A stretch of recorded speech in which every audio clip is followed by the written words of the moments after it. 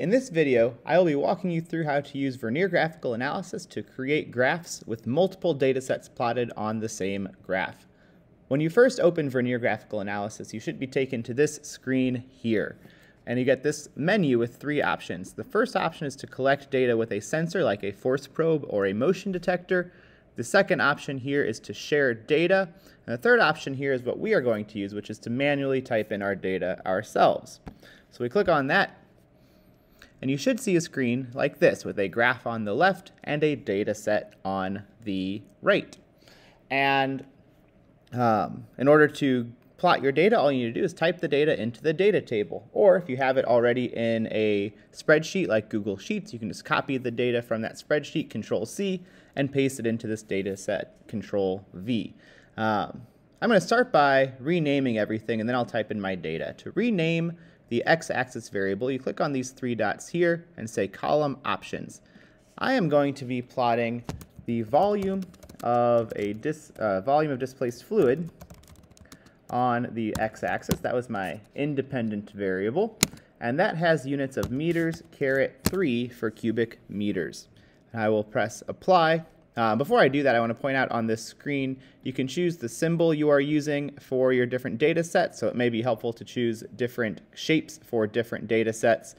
You can also choose the display precision. And so if you aren't seeing all of your decimals, you can go here and say, no, show me 8 decimals or 4 decimals. So this menu is how you change how your data looks both on the graph and in the data table. And now I can press Apply, and there we go, volume of displaced fluid, meters cubed.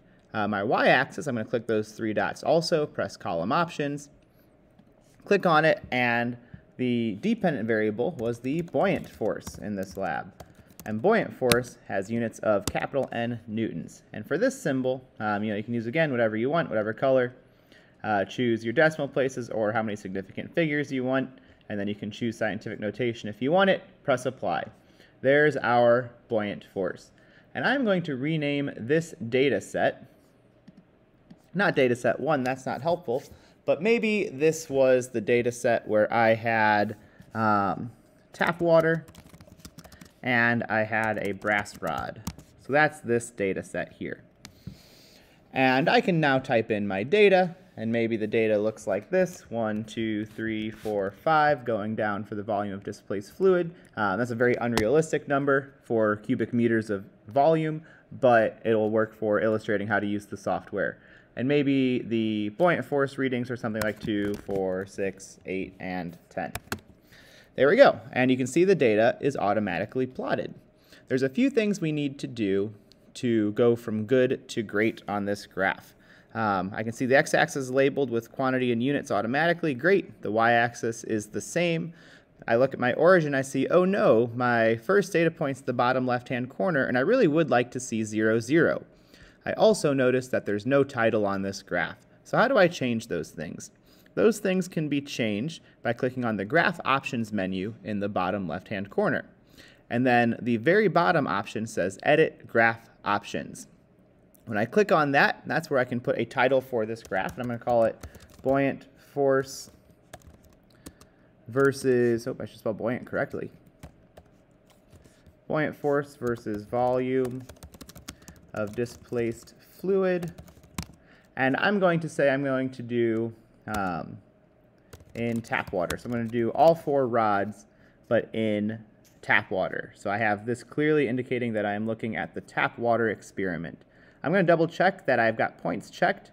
Connect the dot lines are off and bars are also off. We don't want a bar graph, we just want individual data points. And then for the scaling issue with the x-axis in the origin and the y-axis in the origin, I go x-axis range, and then instead of automatic scaling, I'm going to choose always show 0. And that will show 0 on the x-axis. And then under y-axis range, I'm going to choose scaling and always show 0. And that should show 0 on the y-axis. And if I click out of this now, I can see I see 0 on my x-axis, 0 on my y-axis, and my title is indicating what's being plotted, y-axis versus x-axis, and then which control variable I am plotting here. The last thing I want to do is run a line of best fit through my data. Again, that happens again in this menu down here, this Graph Options menu. I click on it, and I want to apply a curve fit, and you have Linear fit works for my data. You'll have to see if it works for your data or not. And if it doesn't, you have quadratic fits, proportional fits, etc. I'm going to stick with the linear fit for my data and press apply. And there we have it. There is one great graph. How do I add multiple data sets to this same graph? What you are going to do is click the 3 dots on the data table next to your data set title. And you can add a brand new data set to the software. And you can see that it keeps the x-axis label and the y-axis label the same, which is great because we're plotting volume of displaced fluid and buoyant force again. But now I'm going to rename this data set, and perhaps this is the data set that is tap water with the aluminum rod.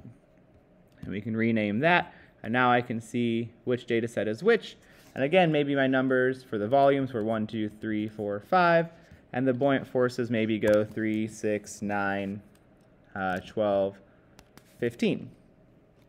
I can see I chose scientific notation here, which gave me this weird thing. I don't like that. I'm going to click on these 3 dots, column options, and or maybe I just want more significant figures. So give me 3 significant figures. There we go. That looks nice. Problem solved. All right. So I can see if I look back on my graph now that only the most recent data set has been plotted, the tap water and aluminum rod. But I can click on the y-axis label and toggle which data sets are plotted and which aren't. And so I'm just going to do 2 data sets in this video, but you should do either 3 or 4 depending on your experiment. And we can go ahead and close this. I can see both of these are dots. I don't love that, so I'm going to go to buoyant force number 2 here, column options. I'm going to change this symbol to let's do the squares. And then X out of that, or no, sorry, apply. And now I've got circles and squares. That helps differentiate those a little bit. And last but not least, I want to do a line of best fit through both of these. Graph options in the bottom left corner. Apply a curve fit, linear, apply. I get the line of best fit for both of these. I'll want a legend to go along with this, and you can do that by going to graph options and then toggling on graph legend. And that legend looks bad. I don't like that legend. Don't do that. Instead, go to graph options and annotate your curve, add an annotation. And then for the blue, I'm going to choose to write aluminum rod and sort of put that right on the aluminum rod data. And I'll add another annotation and say brass rod and add that annotation here. So the annotations, again, live under this graph option, add an annotation. That looks much nicer than that legend. That was an unhelpful legend. And there we have it. This is a great looking data set. Sometimes this linear fit box is going to cover up the data, and that's okay. You can take a screenshot of this, and that looks okay. Your other option, which sometimes looks better, is to go to this menu in the top left corner and say export, and then it will create a PNG image where the labels are a little bit bigger. This ends up taking up more space, so you want to make sure that the image looks okay. Right now I can see that the aluminum rod label is covered up by the box when I do this, so this wouldn't be good.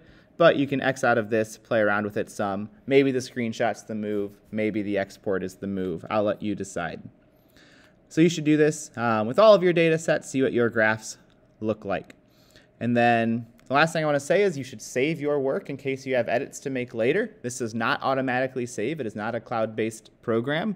And so to save, top left corner again, and you can save this experiment by giving it a name. I'm going to call this buoyant force example. Save it to my documents. You can save it wherever you want. Press save, and now I can reopen this later if I need to make some edits. And that's how you create a graph in graphical analysis, which shows multiple data sets, has linear fits, has a nice legend to it or a nice annotation, nice title, all of those things.